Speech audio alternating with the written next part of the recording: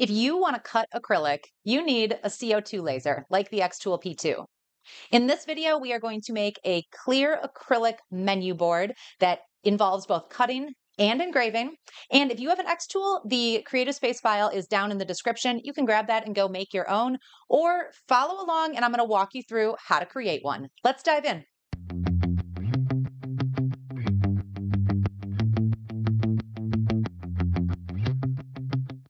A CO2 laser is ideal for working with every kind of acrylic. If you want to learn more about the basics of how a machine like this works, take a look at my Introduction to the P2 video.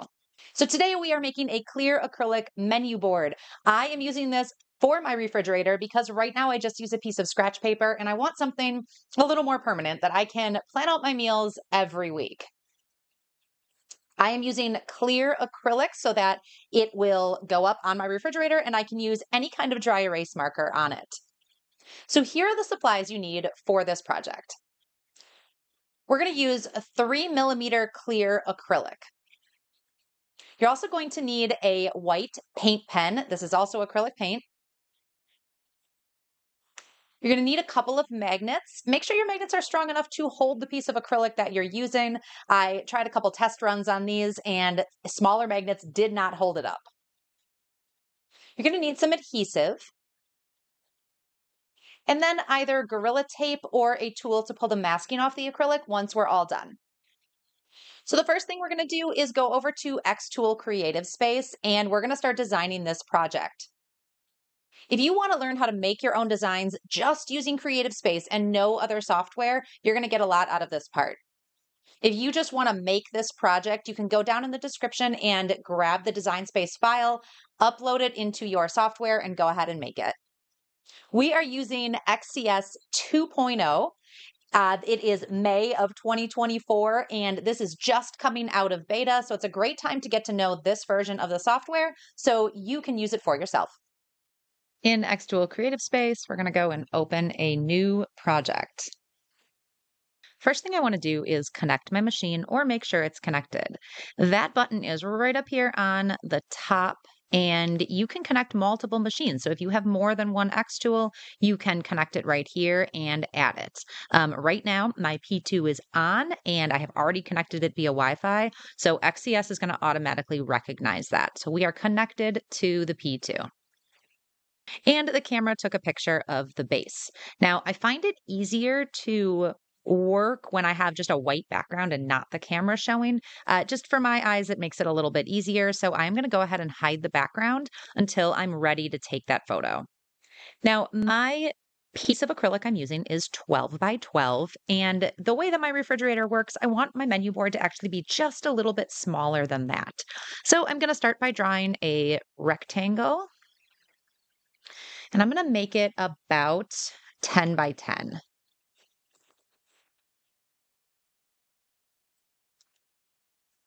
And over here on the right is where you can adjust the size and the shape of everything. I hit this unlink button so that I could have a 10 by 10 piece. And now I'm going to link them back together so that when I move it, it'll keep the aspect ratio.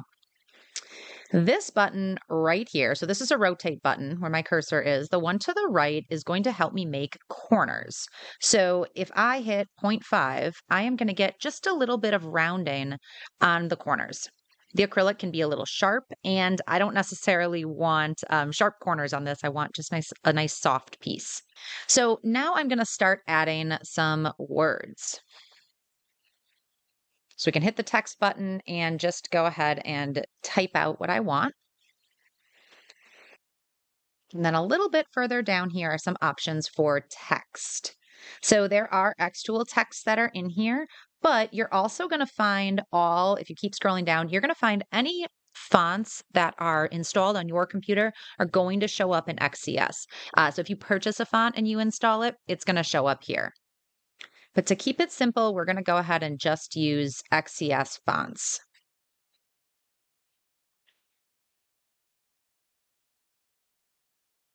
And right now we are just playing with shapes and words. I am not setting any parameters for engraving or cutting yet. We're just playing around with placement.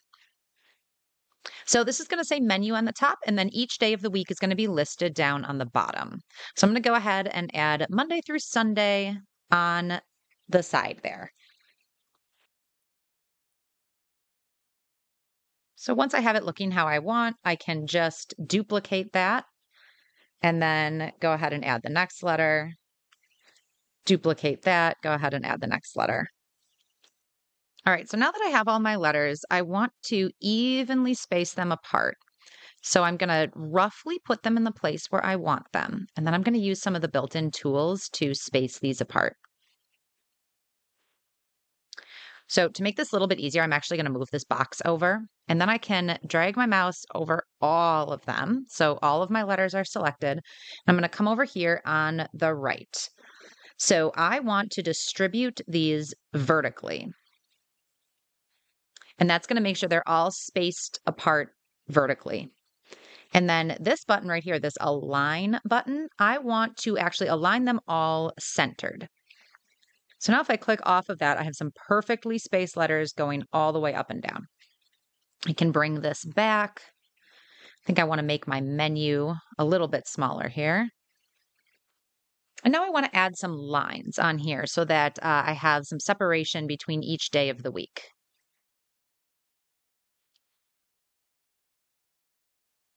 Then I can just take that line and duplicate it. One of the things I like about XCS is when I'm pulling this down, you see these little grid lines pop up. This is helping me snap these lines into place so that they are aligning with other objects on the page. It's a really nice feature that most design softwares have, and so it is so cool to see it in XCS. It allows me to truly design things right here in the software and not have to do them elsewhere. So now I'm going to pull this box away again, and I'm going to select all those lines. And then I'm going to use the tools over on the right to align them. So in this case, I want to line everything up on the left. So all my lines are pulled over that way. And then I'm going to distribute them vertically. And see how that looks. That looks like everything should be good. I've got some nice space where it says Monday to then use a dry erase marker and just write out my meal for Monday all the way down through Sunday. The one thing you want to keep in mind is this is clear acrylic and we are putting magnets on the back of that. So the magnets are going to show through. So there are going to be big round circles up in each corner and they're going to show through behind kind of the engraving. And I don't like the way they look behind the engraving, so I want to make sure I make room for that. So in order to do that, I'm going to change the shape of my box a little bit. I'm actually going to make it a little bit taller. Not quite the full 12 inches. That way, I know that I've got space to put the magnets in the corners without them overlapping the engraving that I'm doing. So now we need to tell our P2 what kind of material we're working with and what to do with these elements we just created. So the first thing I'm going to do is click off all of the elements. Then I'm going to go over here to the right and I'm going to start setting some parameters here. So I am processing on the slats. I am not using anything special within my P2. Now I'm going to pick the material. So you can pick from one of the ones here. If you don't see what you're looking for, you want to go to the Easy Set library. I'm going to show you this. This is new in XCS 2.0 and it's pretty impressive. So I can go ahead and type what I'm using. And it's going to show me all the different types of a transparent acrylic that come up. And if I hover over them, it's going to tell me like this is the 3mm acrylic. So I'm going to go ahead and click on that. And I can set on here what I want it to do. Do I want it to cut, score, or engrave? And if I want to change my power settings, I can go ahead and do that here. So now I'm going to go ahead and put the acrylic in the machine.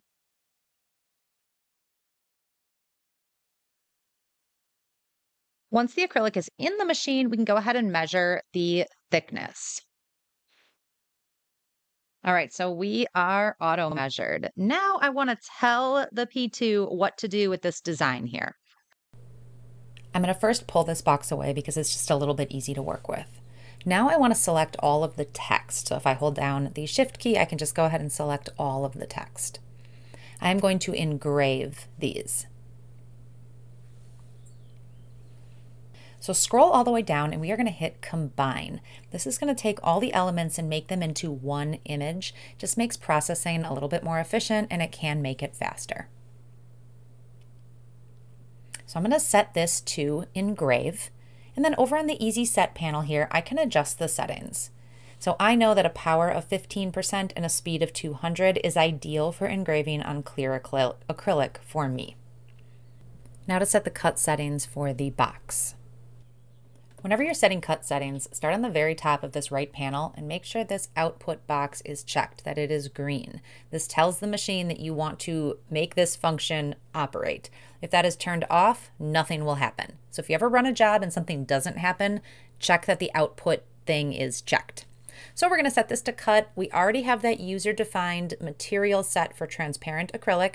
Just going to double check that the power is at 80, the speed is at 20, and it's one pass. If I want to change this, I can do so in the easy set panel, but these are really good settings for me. I have found that I don't really ever need to go to 100%. I usually keep it around 80. It's going to cut nice and clean. Finally, I'll select each of the lines and I'm going to set those to score, and I'm going to use the default settings for scoring. We don't need to deeply engrave those. We just want them to lightly show up.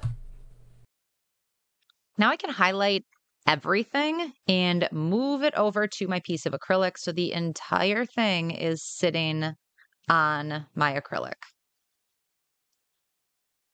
The P2 comes with two cameras. So this is my wide view that I'm just going to kind of generally make sure it's placed. Then I can go up and click on close shot.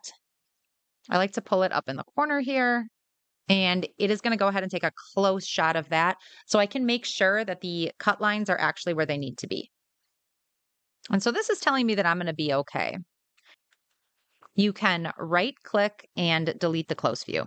Now what this is telling me, actually, I can't quite see the top of my acrylic. I'm going to go over to my machine and I am going to scooch that down just a little bit to fill in the bottom here. I am happy with where everything is placed. It is time to process. This screen is new in XCS 2.0.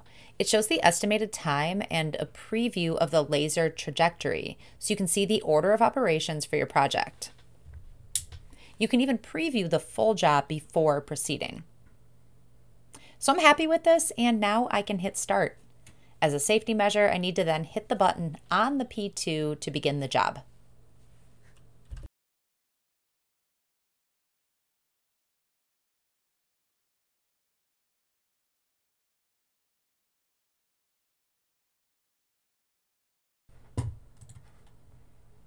Pulling this out of the machine here, I have to say this is actually a really clean cut. However, the masking on the back is just sticking a little bit. So I'm going to go through with a craft knife and just slice that off. So leave the masking on. We don't want to take any of that off. I am just going to take a baby wipe here and clean up a little bit just in case there's any residue from where the acrylic engraved. I don't want to wipe so hard that I rub away any of the masking on here, but I do just want to clean out inside of here. You could also use a paintbrush to just kind of wipe away any excess that's in there. But once you do it a little bit and then your wipe is clean, you know that you've cleaned it all the way.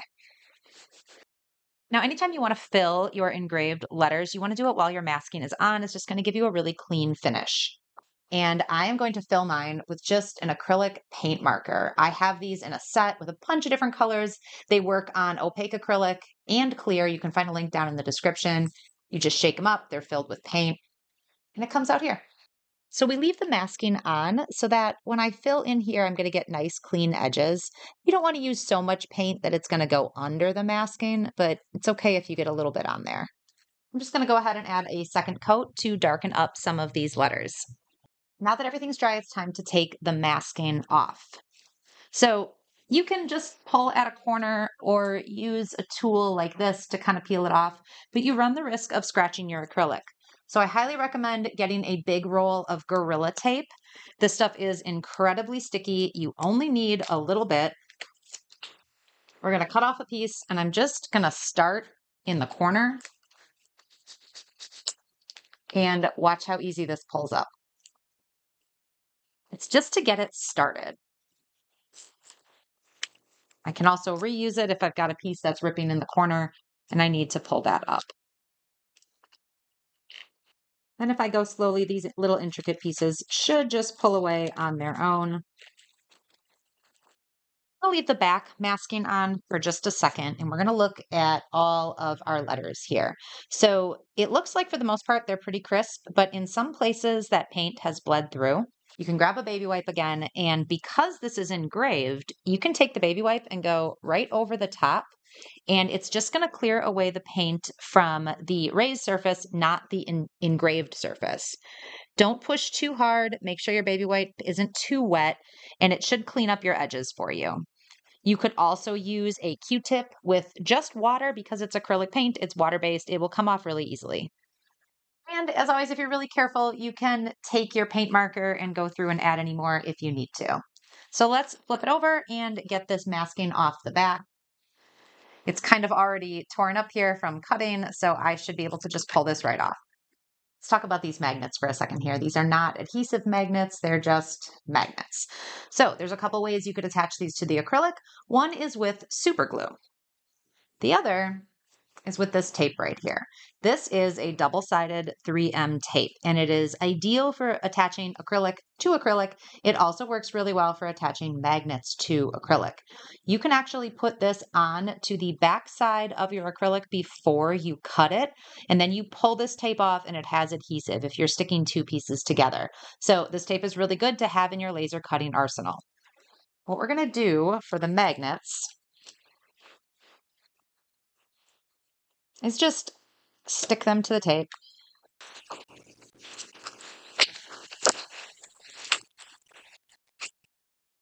And then when this is secured really well on the back, we can just go ahead and cut the excess off. And so they should look like that on the back. Whenever you're working with clear acrylic, you want to make sure that the adhesive you use dries clear because you're going to see it. So I've just got this on a piece of cardboard here just so we can see it a little bit better. So this is what our magnets look like. And right now I'm just going to kind of place them where I want them. Make sure they're lined up perfectly before we take that adhesive off because it is very sticky. And then we can just go ahead and peel the backing off.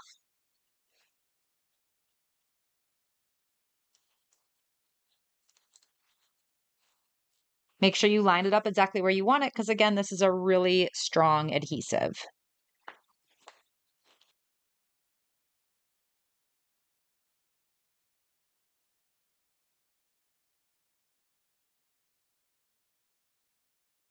So let's go get this on the fridge and see how it looks. I hope you found this video helpful and you learned something and you're ready to go make your own clear acrylic projects. If you have any further questions about this project or the P2, drop them down in the comments. I would love to chat with you. And if you found this video helpful, give me a thumbs up and consider subscribing. I am here every week with brand new videos to help you move forward in your creative journey. Thanks for watching. We'll see you next time.